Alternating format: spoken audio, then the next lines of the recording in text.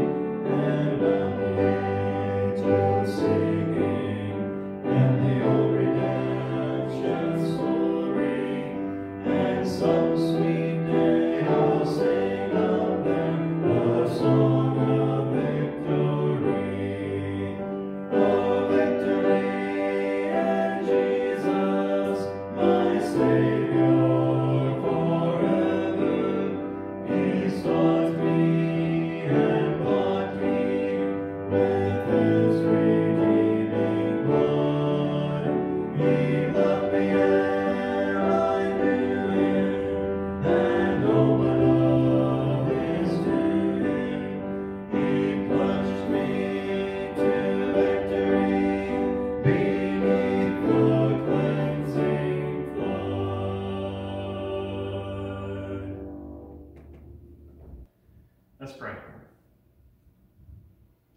God, we still stand in awe of you and your infiniteness, God. That even while we're not meeting together, God, that you're meeting with each and every one of us in the comfort of our own homes, while we're still in our pajamas. God, I just thank you that you do care for each and every one of us, and that you will meet with us. So God, I just pray that we would open our hearts and our minds to you, and that you would come and you would dwell with us. In Jesus' name, amen.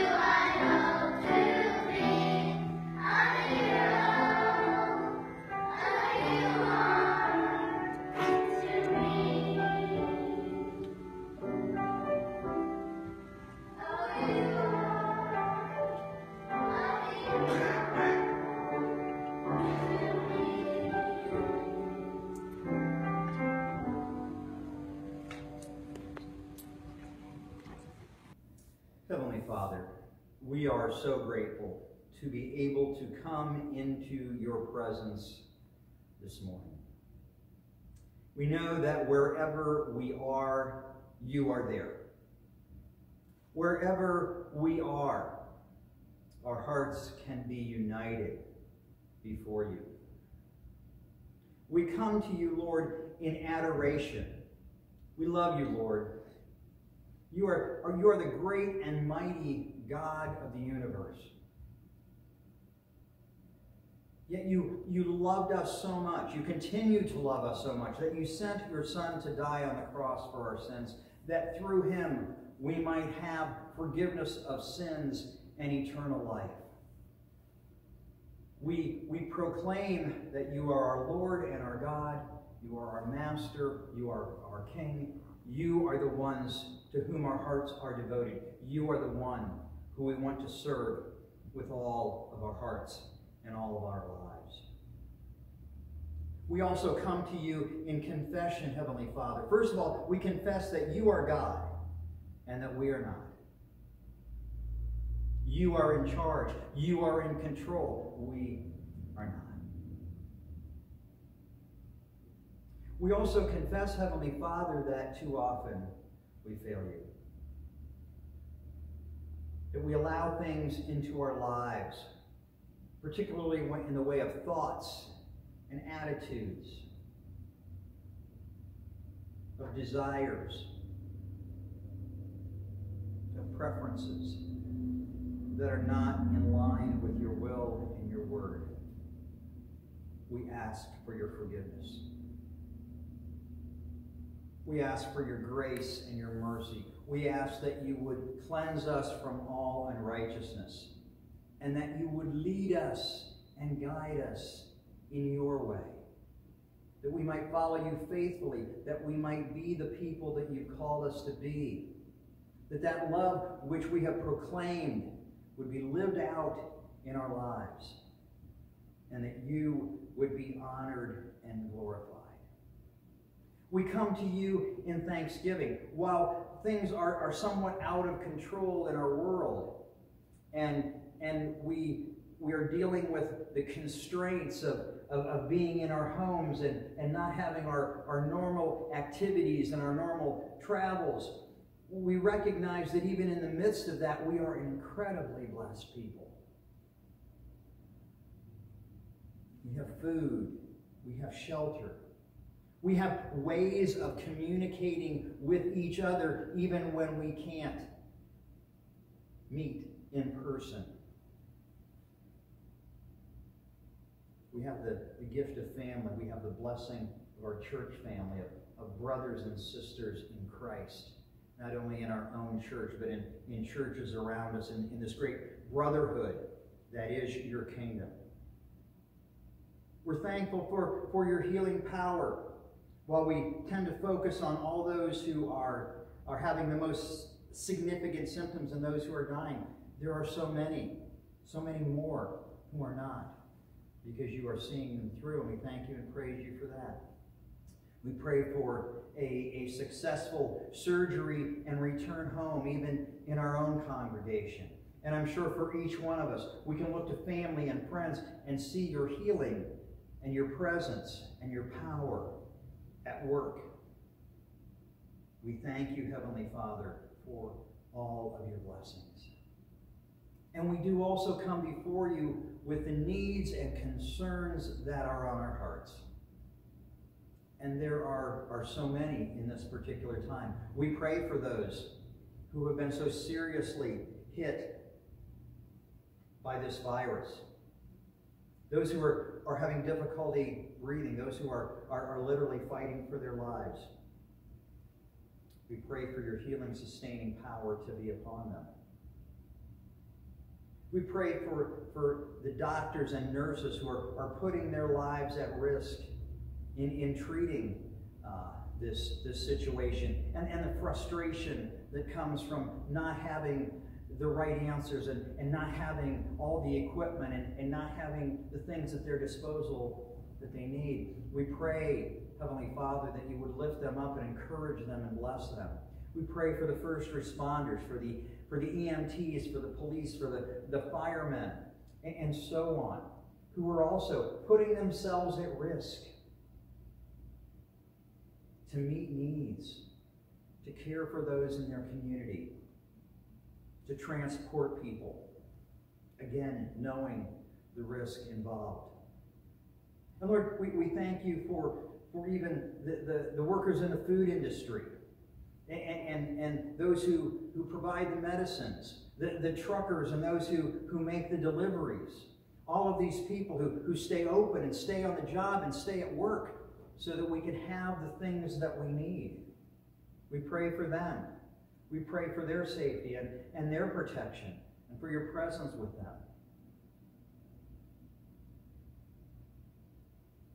We pray for those who struggle with the economics of this whole situation, those who are losing jobs, those who don't know how they're going to be able to make their rent payment or their house payment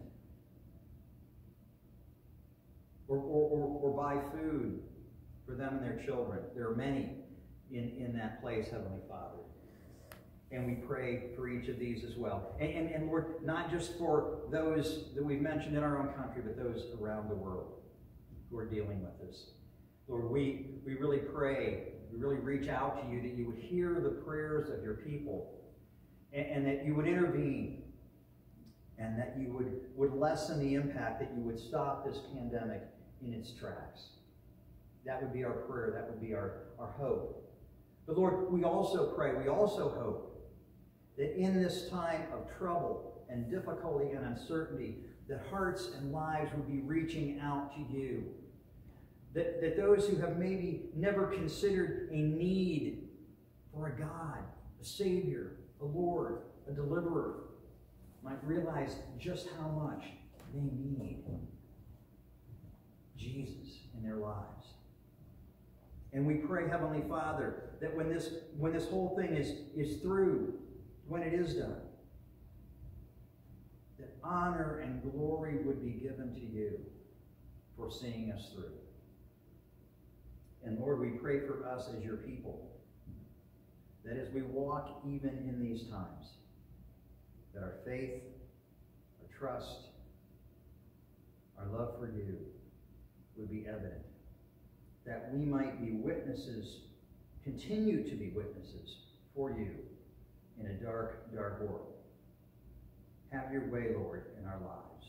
Guide and direct in this service. Teach us your word and draw us close to you. In Jesus' name we pray. Amen.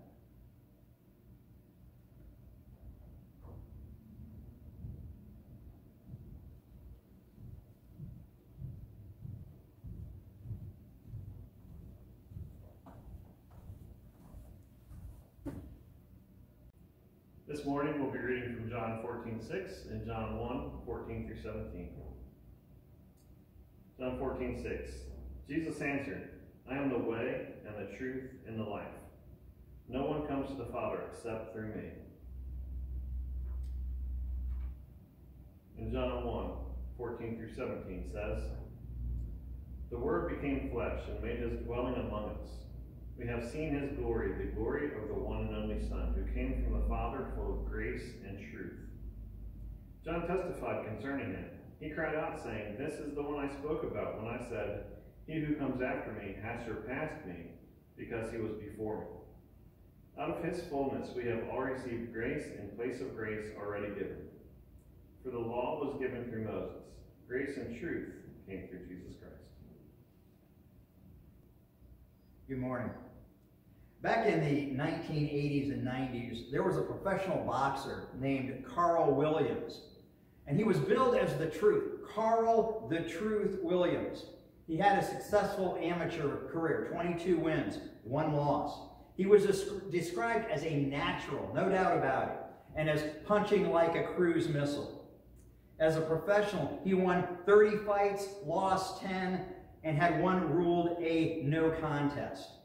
From June of 1987 to March of 1991, he held the USBA heavyweight title. I think that was a point in time where there were a number of heavyweight champions, depending on which boxing federation you bought into. But his most famous fights were a controversial loss by decision to Larry Holmes in a world heavyweight title fight, a split decision to Tim Weatherspoon, which cost him his USBA title, and a first-round knockout loss to Mike Tyson. After his retirement from boxing, he worked as a security agent and field supervisor at the World Trade Center. After the September 11 attacks, he worked as security for a number of different firms. Sadly, he died in 2013 at the age of 53 from esophageal cancer. He is said also to be the inspiration for a parody character on Fox's Living Color, Carl the Tooth Williams, played by Jamie Foxx, a boxer so named because he only had one tooth. So what made Carl Williams the Truth? Was he something special as a boxer? Was he the real thing, the genuine article? We throw the word truth around rather liberally, often without thinking of the real meaning or any deeper meaning to it. Sometimes I don't think we put much stock in even the basic concept of the truth. We fact-check political debates, news reports, and press conferences. We find out that virtually everyone is playing fast and loose with the truth, and we seem to just accept it. We hold no one responsible. Jesus' words for us today are, I am the truth. It's part of the trilogy along with I am the way, which we talked about last week, and I am the life, which I hope we will talk about next week on Easter Sunday. This statement gets very little attention. Commentators seem to brush right past it without any comment. Even Jesus' words surrounding this passage seem to apply more to Jesus as the way than either the truth or the life. So what are we to make from Jesus' statement, I am the truth? What does Jesus want us to understand about him from these words? Our definitions of the English word don't help much. According to dictionary.com, truth is the true or actual state of a matter, conformity with fact or reality, a verified or indisputable fact, proposition, principle, or the like, the state or character of being true, actuality or actual existence, an obvious or accepted fact, truism. While each of these probably relate to Jesus in some way, they're really not very helpful at all. Looking into the Greek word was a little more helpful. Vine lists two main definitions. Objectively signifying the reality lying at the basis of an appearance, the manifested veritable essence of a matter. Subjectively, truthfulness, truth, not merely verbal, but sincerity and integrity of character. He adds, the meaning is not merely ethical truth, but truth in all its fullness and scope as embodied in him referring to Jesus. He was the perfect expression of the truth. Strong adds truth as personal excellence, free from pretense, simulation, falsehood, deceit. So even in the Greek, we begin to understand that Jesus is more than just fact versus fiction. He's more than just a true statement versus a lie. He's even more than just real and genuine versus fake and counterfeit. He's the manifestation of truth, the essence of the matter. He is sincerity and integrity of character and the perfect embodiment of truth. As we look at this concept of truth as it's used in Scripture, we find he is even more.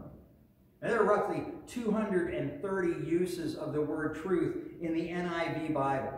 82 of these are found in Psalms, many of them from David, but not all, and in the writings of John, his gospel and his letters.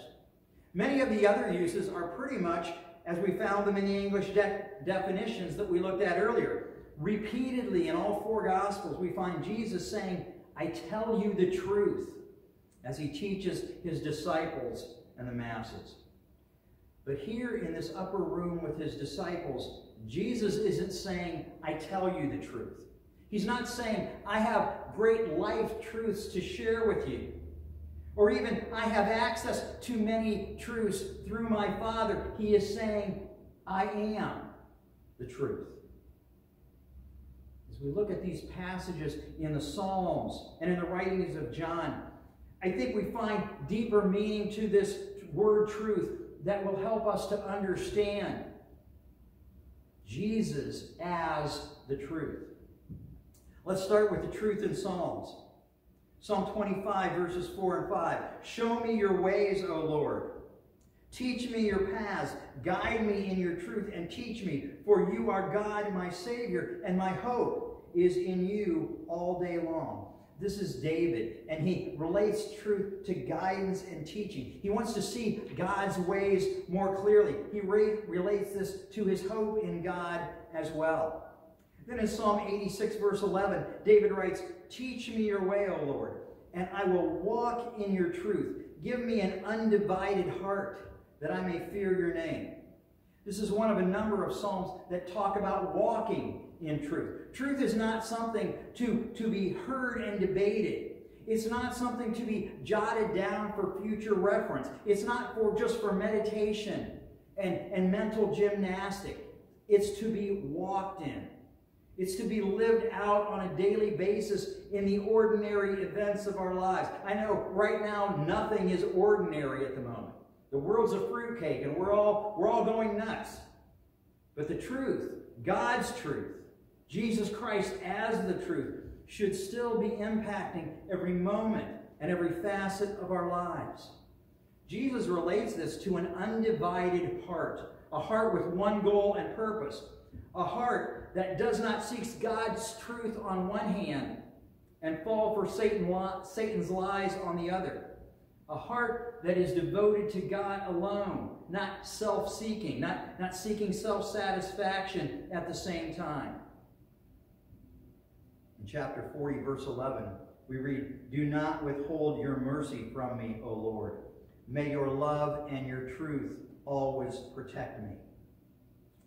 David's relating truth along with love to God's protection. Certainly God's word, the teachings of Jesus, the inspired writings form a hedge of protection for those who follow Jesus and who live by those words. But I think David is saying something more. And certainly Jesus as the truth is our protection. Because Jesus is a personification of the truth. And all the things that we've talked about to this point, he is our rock and our fortress. Everyone is looking for protection at the moment. Protective equipment, or the lack of it, is the hot topic on virtually every news report. And I'm not suggesting by this that as Jesus followers, we will be spared from the coronavirus, that we don't need to exercise caution and follow guidelines that are also there for our protection.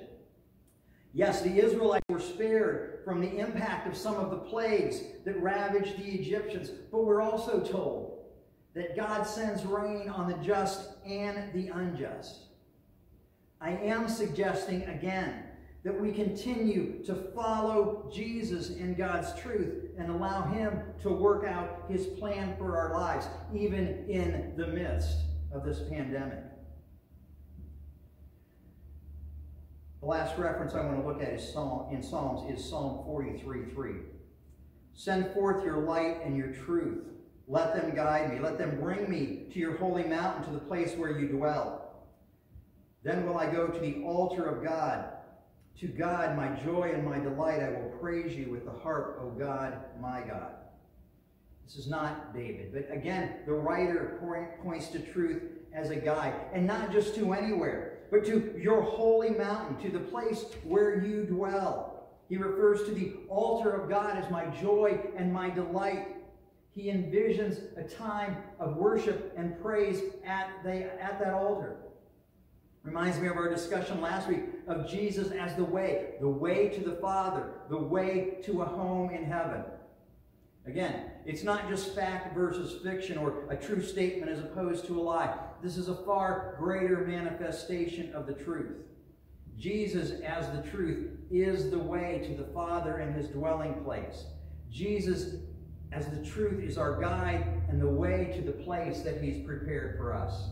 To recap these few references in Psalms, we see truth as guide and teacher. We see truth as something to be walked out and to be walked in and followed. We see truth as our protection. And we see the truth as our way to the throne of God and our place with him. So let's move on to the idea of truth in the writings of John. John is the only gospel writer who records Jesus' words, "I am the way, the truth, and the life." And it seems obvious that as he sat down to write his gospel, that these words, along with the inspiration of the Holy Spirit, greatly impacted what he wrote. I want to start in the very first chapter, John 1, verses 14 and 17.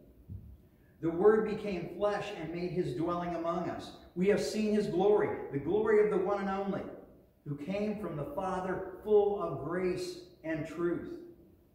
For the law was given through Moses. Grace and truth came through Jesus Christ."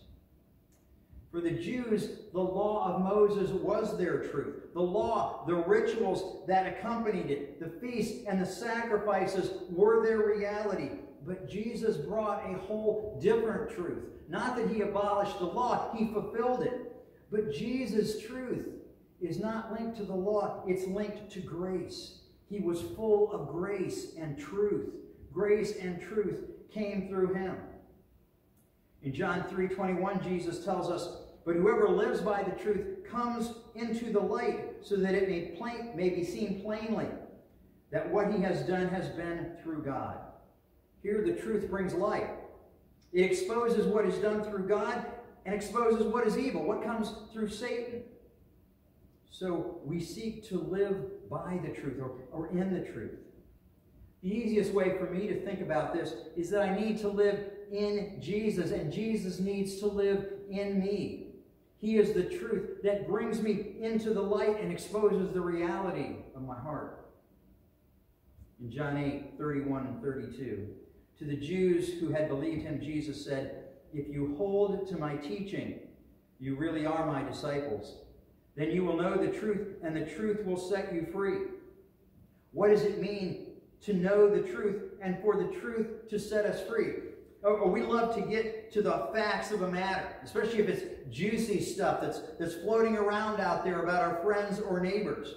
If we're going to share it with others, we want to have all the facts. And if it's true, that's not gossip, right?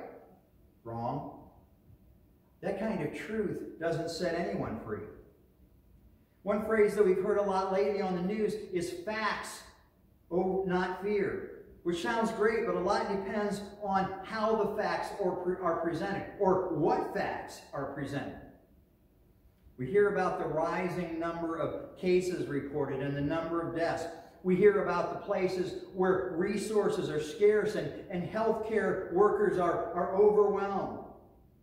We rarely hear about the masses who are surviving, or those with mild symptoms or no symptoms at all, or the many places where few cases have been confirmed.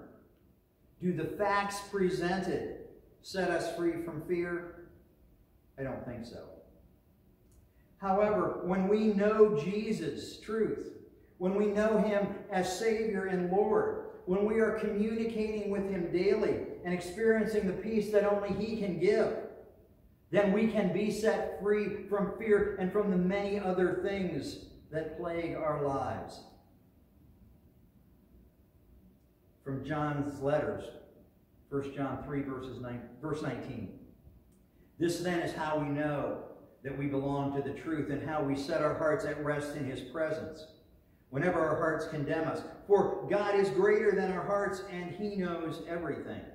Is John talking about belonging to a set of facts or a particular doctrine or truism? I don't think so.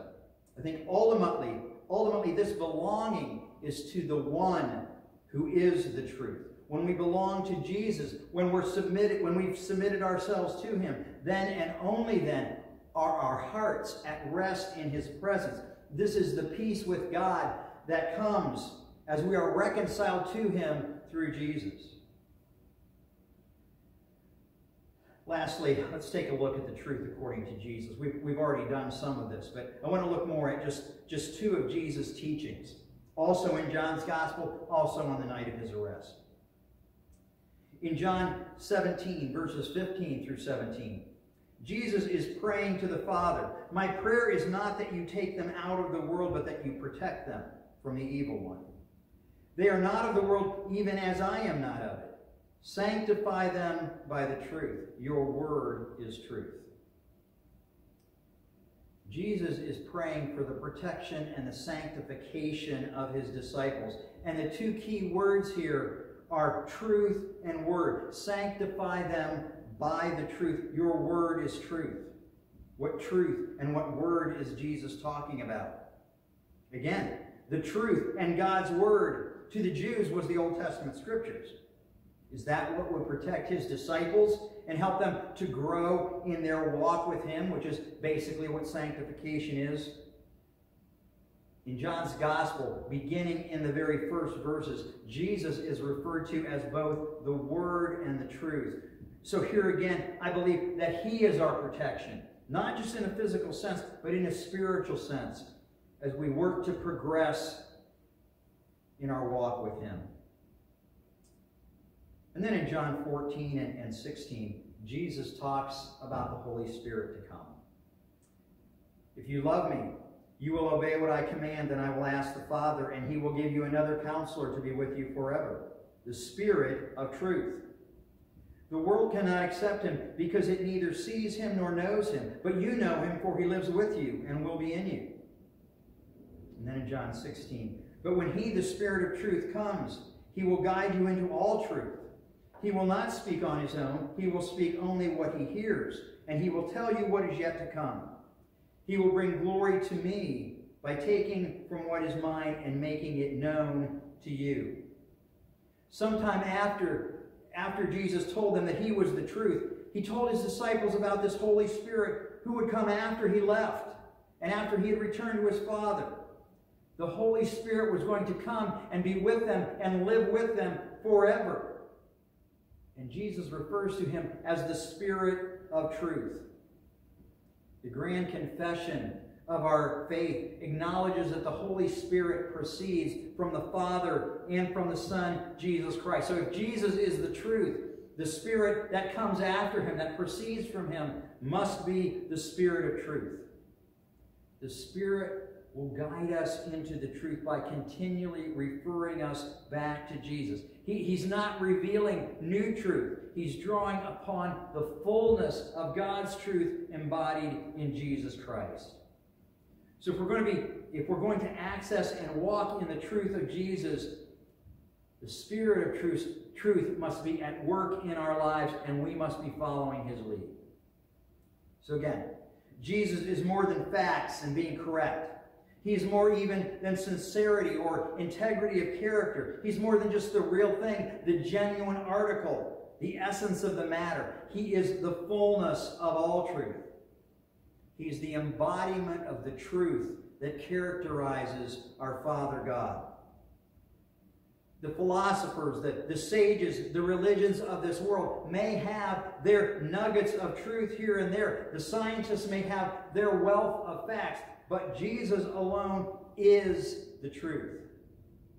So he must be our guide, and we must walk in his truth. His truth is our protection and our path to the Father.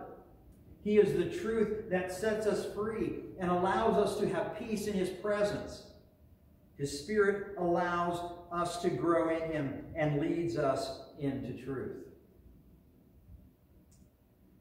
Perhaps the saddest question in all of Scripture, to me, is found in John 18, verses 37 through 38. And it's not the question itself, but the circumstances surrounding it. Jesus is standing before Pilate, presumably awaiting judgment. "You are a king then," said Pilate. Jesus answered, "You are right in saying I am a king. In fact, for this reason I was born, and for this I came into the world, to testify to the truth. Everyone on the side of truth listens to me." "What is truth?" Pilate asked. With this he went out again to the Jews and said, I find no basis for a charge against him. Pilate asks a great question, one that sages and philosophers and many people have asked throughout the ages. A question with far-reaching consequences in every area of our life. And he asks it of a great person, the perfect person, the one and only person actually qualified to give him an answer. But he walked away without waiting for an answer. He went back to negotiating with the Jews, knowing that there was no basis for a charge against Jesus. No reason to put him to death, yet that's exactly where these negotiations would lead. Are you looking for the truth? Are you looking for integrity? Are you looking for someone who is real and genuine to follow? Are you looking for protection and freedom and peace with God? Are you looking for a guide to show you the way to God, to his throne and the place where he dwells? Jesus can not only give you the answer, Jesus is the answer. He is the way, the truth, and the life. Will you pray with me? Heavenly Father, I think we all seek for the truth. We all want what is real and genuine.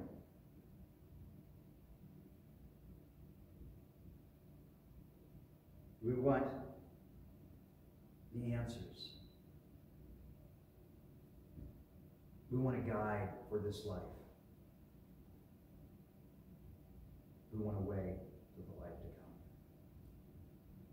Praise God that you have given us Jesus. And he is that way. He is that life. He is that truth. I just pray if there's anyone hearing this message who has not found you as truth and life, as Savior and Lord, that they might reach out to you today and claim you as Lord and Savior. In Jesus' name I pray. Amen.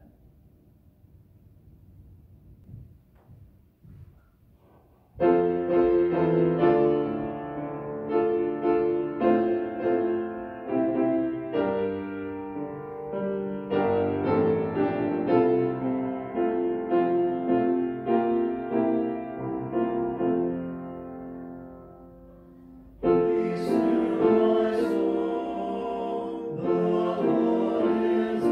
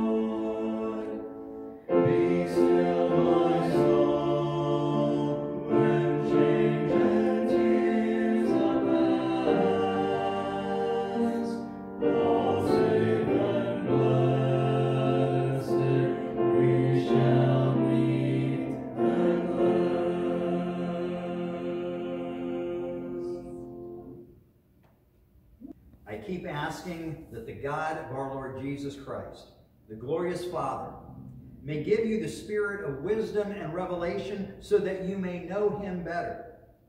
I pray also that the eyes of your heart may be enlightened, in order that you may know the hope to which he has called you, the riches of his glorious inheritance in the saints, and his incomparably great power for those who believe.